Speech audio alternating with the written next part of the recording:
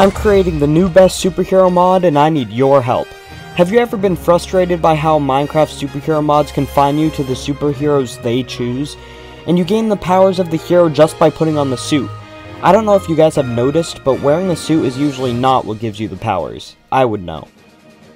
This mod will allow you to acquire your powers like a real superhero and mix and match them to your heart's desire. Not only that, but utilizing Minecraft's new armor trim system, you'll be able to fully customize your own superhero suit with emblems of comic book heroes and generic designs created by our community. It is episode 3 of the Superhero Plus Showcase, and today we have a pretty small update, but a pretty significant one. If you can't tell, I am dressed like the Reverse Flash because we are about to have super speed. There's a new item right here, crafted like this, 2 syringes, 1 experimental vaccine, and 2 sugar to make the Velocity X formula. Yes, Velocity X from the Flash TV show, and if we inject it into our veins and hit slash, summon lightning, obviously if you're in survival you have to get struck by lightning naturally, we gain permanent super speed. Velocity X gives you speed 3 as well, so even if you want to use it for just a buff without actually having super speed, you can do that too.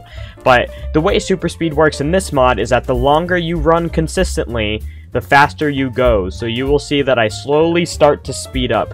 The reason for this is because super speed is really hard to control in a video game. Same reason why we don't have any good Flash games in existence, is because if we were to play a video game and actually go as fast as the Flash, they would either need to slow it down and use Flash time, which would make the gameplay boring, or they would have to just nerf the Flash and make him super slow. So we went with progressive speed, and it gets up to about speed 50, I think. So we're just going to start running and see how fast we can go, until eventually, after about 15 seconds of running, you will break the sound barrier. So now you are invisible, and you are running. When you're not wearing armor, it looks a lot cooler, but I also think this is nice. And once you've broken the sound barrier for 15 seconds, you will gain a second speedster ability called Dimensional Travel. It looks like I already gave it to myself before I was filming. That's my bad. But you will gain a new ability called Dimensional Travel right here. And every time you now break the sound barrier, you will be able to teleport between dimensions. So let's break the sound barrier real quick. Run, Barry, run! I mean, run. Eobard doesn't flow as well. Go, go, go, go, go! There we go, and now we can go between the nether and the end. Let's choose end.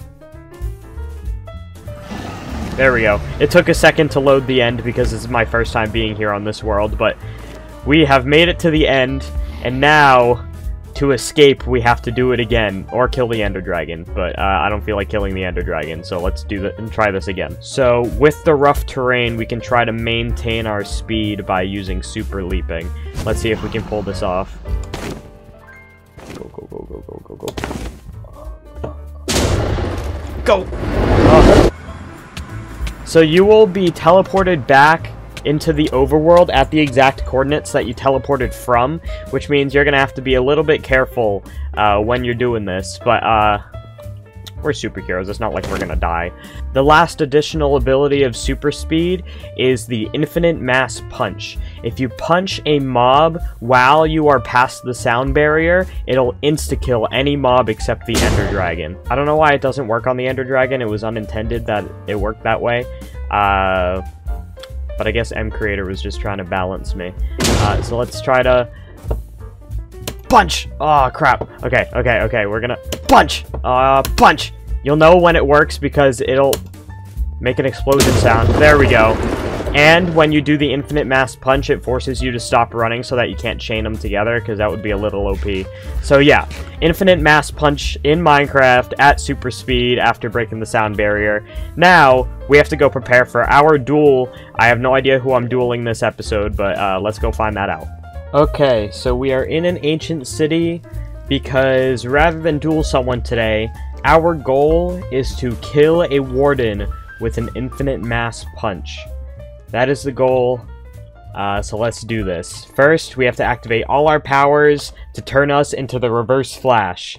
So, he can definitely interdimensional travel, but we're not going to need that. So let's do super speed, super leaping. He has a little bit of enhanced strength, so we'll go with that. Healing factor. He actually has all of these powers. Maybe I've just been designing the Flash with the powers I've chosen so far. That's okay. Let's actually turn off energy constructs. I'm not going to need that. Everything else I will, in fact, need. Okay.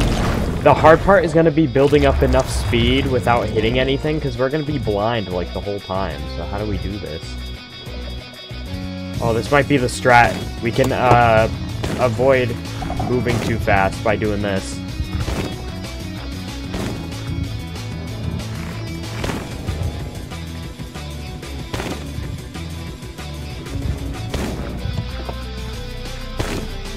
Am I gaining speed? Oh. I did it! Yes! Oh my gosh, infinite mass punch! That wasn't nearly as hard as I thought it would be. Thank you guys for watching this video. If you want to one-shot the Warden, download the Superhero Plus mod in the description below, or install the new snapshots and hit him with the mace. That was awesome. Thank you all for watching.